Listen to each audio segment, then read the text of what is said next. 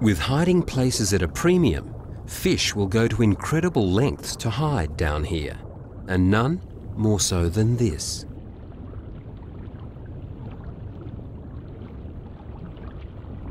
The pearlfish is vulnerable out in the open, so while not feeding, it must conceal itself. But it has a particular taste in hiding places. This is a sea cucumber, which feeds on the sea floor. Its body is basically a living tube.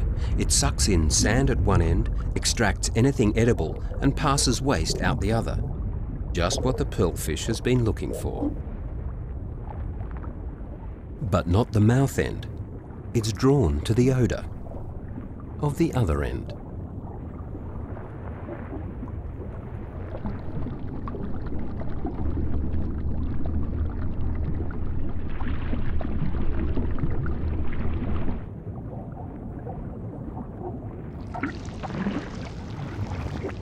Sea cucumbers are repulsive to most predators, so the pearlfish is safe inside. It'll stay there until it's time to feed again.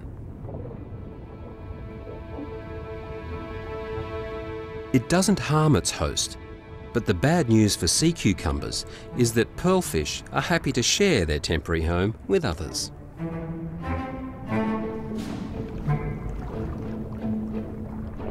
It seems there's plenty of room for all.